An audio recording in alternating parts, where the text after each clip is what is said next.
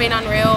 We're about to start a new album cycle, so everything's feeling really fresh for us. Like, there's a lot of work going on behind the scenes, but the shows have been so good that, I don't know, it kind of makes up for anything that's kind of in the back of your mind.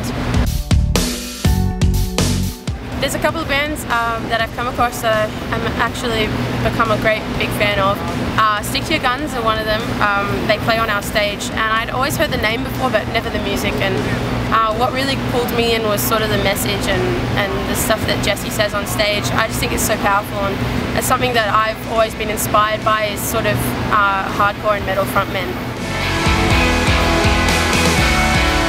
My average day sort of consists of someone telling me you've got to be somewhere in half an hour to an hour, and I'm like, oh, far out, I'm gonna get up. So I get up, I get ready.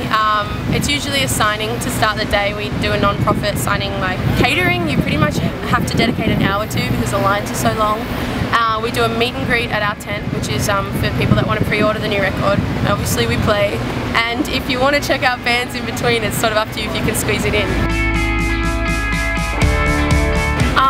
My probably favourite memory from the War Tour this year, you know, even though the shows have been incredible, I actually had a really good night a couple of nights ago.